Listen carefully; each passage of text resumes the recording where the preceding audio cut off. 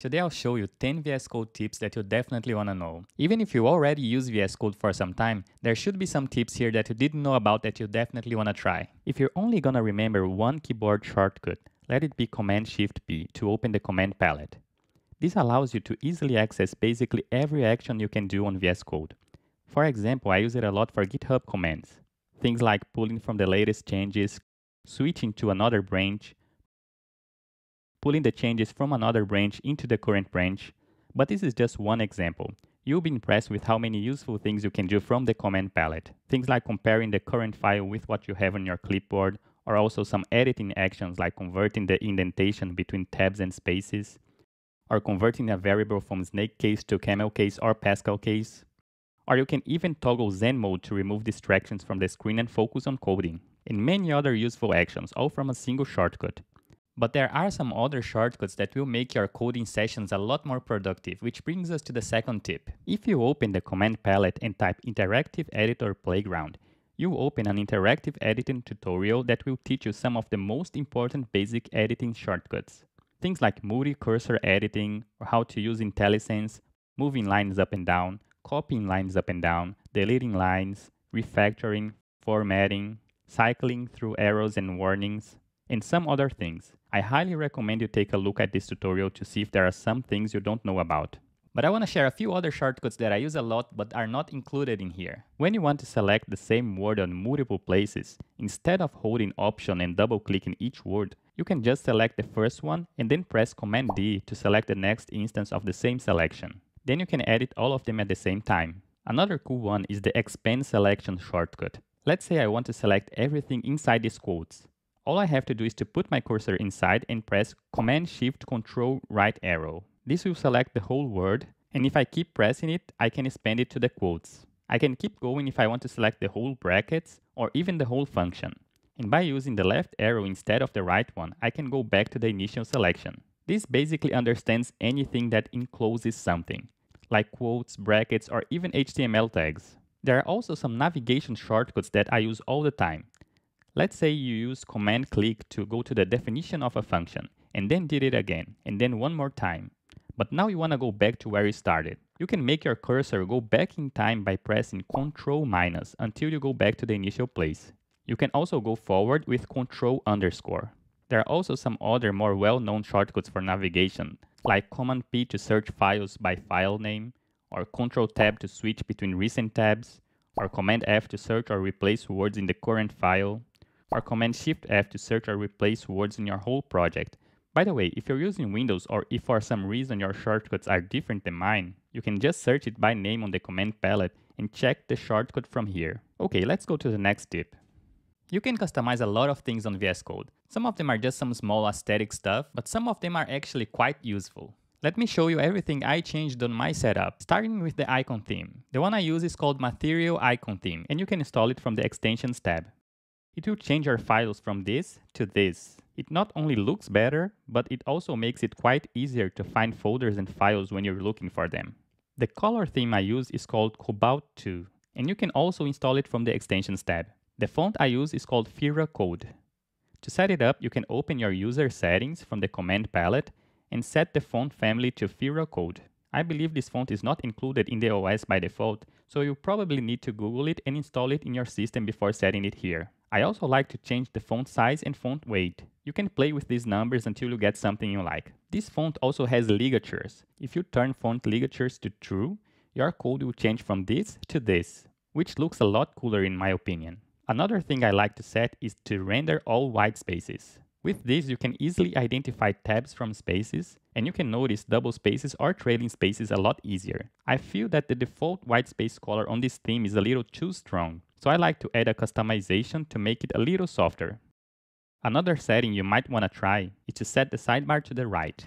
This one is a personal preference. The main reason behind it is that if you use Command B a lot to open and close the sidebar, you'll notice that your code moves every time. If you have the sidebar on the right, you can open and close it without your code moving. When I tried it at first, it felt a little weird, but after some days I got used to it, and that's how I like to use it now.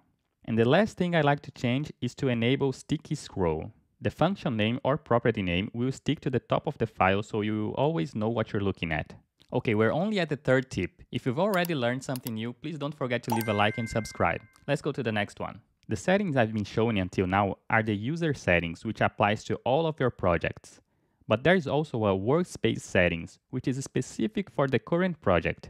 The cool thing about Workspace Settings is that it is saved on a file inside of your project, and you can commit that file into GitHub, which is very useful if you're working on a team and you want to make sure everyone on your team uses some specific settings. Something like choosing which formatter to use for each type of file and setting format on save to true to make sure every file is correctly formatted. One other thing I sometimes like to set in the Workspace Settings is the title bar color. If it is common for you to have multiple projects open at once, setting a specific color for each of them makes it a lot easier to recognize the right project to open. I first saw this on the TRPC repo and decided to try it out and loved it. But yes, some of this configuration might require some specific extensions. If you want all members of your team to install some extensions, you can open the Extensions tab, click on the configuration icon, and click on Add to Workspace Recommendation. This will create a JSON file with all the recommended extensions, and when the team members open the project for the first time, they will be prompted to install all the Workspace recommended extensions. In case they accidentally close this prompt, they can just search for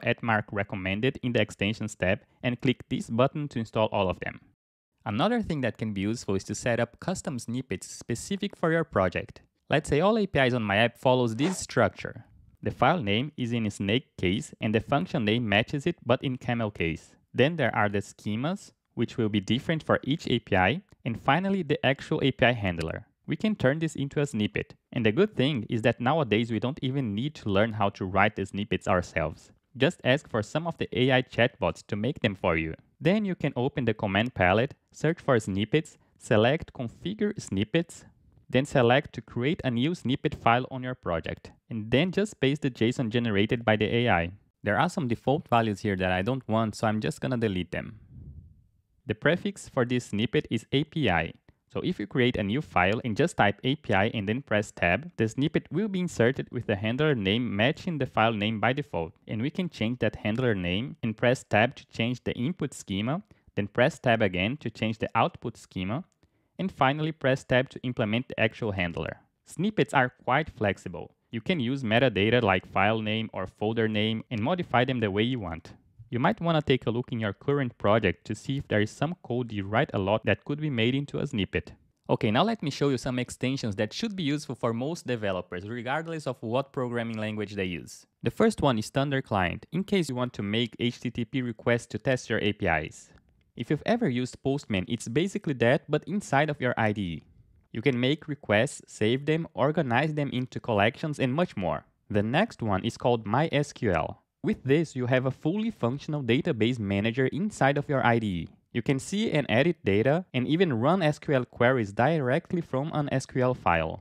I mostly use it for MySQL, but apparently it can also be connected to many other databases. It is not a perfect database GUI, but it works well for most of the basic stuff. When I really need the power of a dedicated database manager app, I've been enjoying to use Table Plus. Next is the Git Lens extension.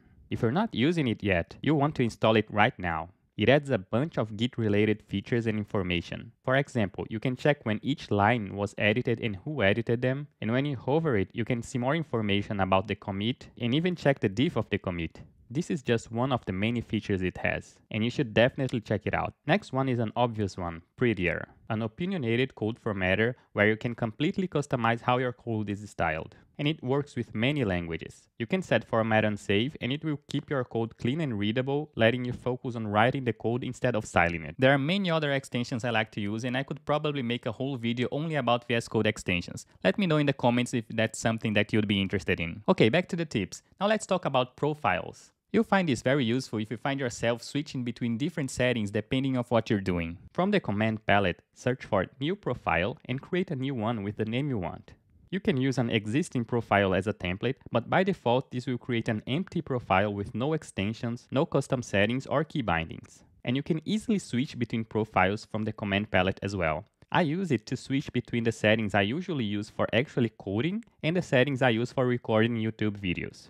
Now that we have changed a bunch of settings, we might want to sync them to another computer, or at least back them up so that if we switch to a new computer, we don't need to set up everything from scratch again. For this, all you have to do is click on this cog here and click on Backup and Sync Settings. It will ask you to sign in with your GitHub or Microsoft account, and after that, all you need to do is use the same account on the other device and you'll be able to get all your settings. You have no idea how many times I configured VS Code from scratch before knowing this. I even created a GitHub repo with my settings file so that I could copy every time from there. Okay, have you noticed that Windows users have an option to open with VS Code, but there's no such option for Mac users by default?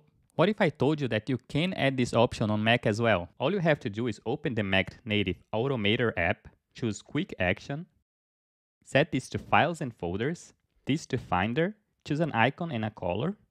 Then in the Action sidebar, go to Files and Folders, and double-click Open Finder Items. Now you search for VS Code, and you press Command S to save and choose a name for it. Now when you right-click the Files and Folders, you see an option to open with VS Code here. You can do the same thing for basically any app that you want. Okay, next one. Let's say I have just created a new project from the terminal. Now I want to open that project on VS Code. All I have to do is write code with the project name and it should open it. It probably won't work for you if you have installed the code command. For that, all you have to do is open the command palette, search for install code and click this option. After that, you'll be able to open any folder or file in VS Code from the terminal. And that's it for the tips. If you've enjoyed this video, you probably will also like this one. See you in the next one. Já né?